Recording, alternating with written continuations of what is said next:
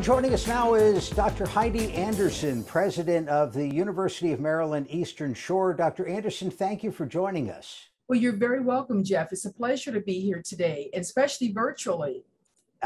Enjoying that, and we'll have to do it in person one of these days. I agree, we will. Now, for people not familiar with UMES, that'll require a bit of a drive for somebody living on the Western Shore, over the Bay Bridge, and then head south for a little bit. Tell us about the history of the location, because you are a 1890 land grant. Tell us about that. Jeff, I'm so happy that you asked me about that. Let's start with that Bay Bridge part.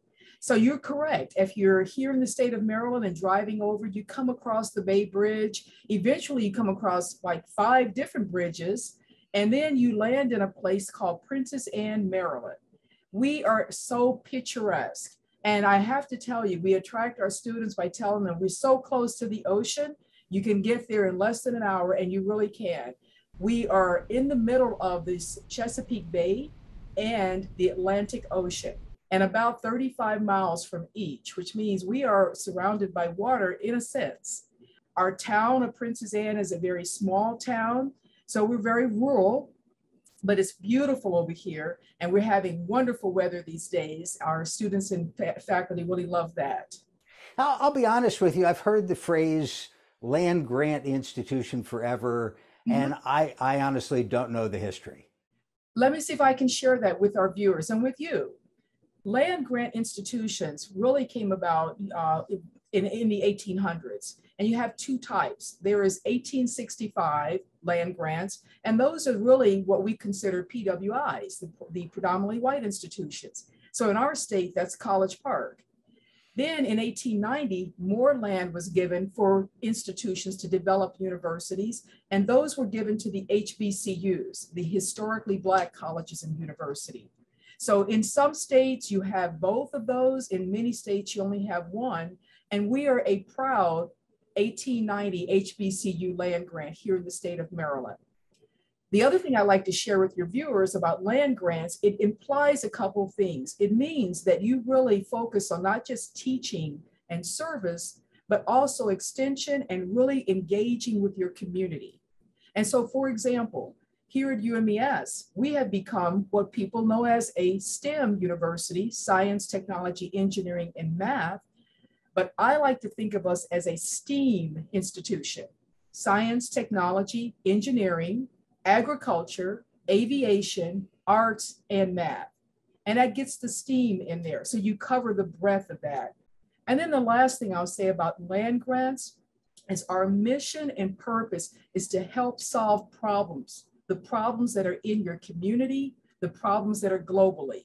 For example, problems with waterways. Since we are surrounded by Atlantic Ocean and Chesapeake Bay, we work on solving those problems that really impact fisheries or the ecosystem, or the problems with food shortages from our agriculture side. There are food shortages throughout the state of Maryland and throughout the world. And so what we're working with is trying to solve those. So I have faculty and staff here who are doing edible bugs. Think about that. And I've eaten some of them, but everywhere you can find bugs, and they're working on how to turn that into something that can be solving the food shortage and giving you protein. How's that going over in the dining hall? You have to ask our students that one. Well, let's talk about the students for a minute and the degree programs that are most attractive to them right now. I mean, in the ivory tower, we can decide, we're going to focus on these areas, but ultimately the young people are going to elect to major in what they're interested in, right? They really do. And these days they're all over the map in their interests, and we have a lot that we can offer. But I'll tell you, our students, 60% of our students now in the last few years have been majoring in the sciences, that STEM that I mentioned, and of course our agriculture area. But we also have 8 health professions that our students are attracted to with us. We are the only HBCU that has this many health professions. So pharmacists, physical therapists, physician assistants is our latest one. And think about that and connecting it back with that land grant. It helps us solve the problems of healthcare and health disparities that's in the state and in the country. Let me ask a wide open question. Just your thoughts on the future of HBCUs, the future of UMES, or some combination of those questions. I think the future of HBCUs is very bright, Jeff. Many of our students are realizing that they want to come to an environment that they have individuals who look like them. And that is something that's attracting a lot of our students, whether they are African American, whether they are Hispanic, but looking at our schools to be able to have those role models who are there on a day-to-day basis. And that really helps them grow and helps them mature. The plans for UMES, let me give a shout out on this one.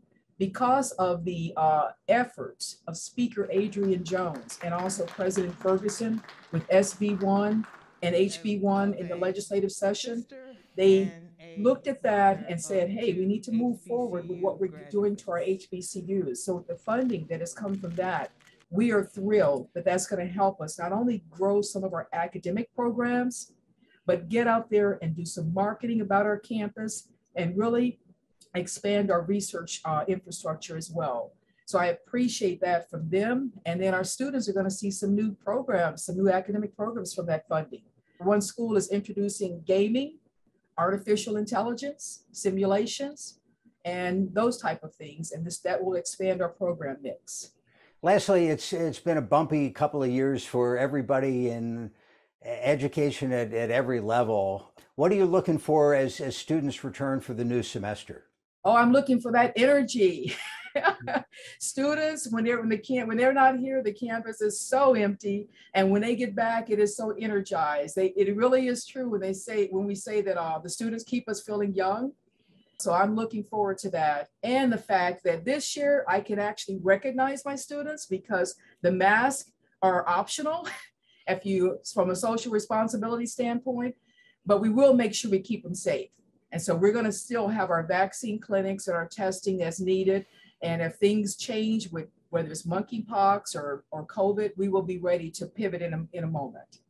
Dr. Heidi Anderson joining us from the beautiful Lower Eastern Shore. Dr. Anderson, thank you very much. Well, you're very welcome.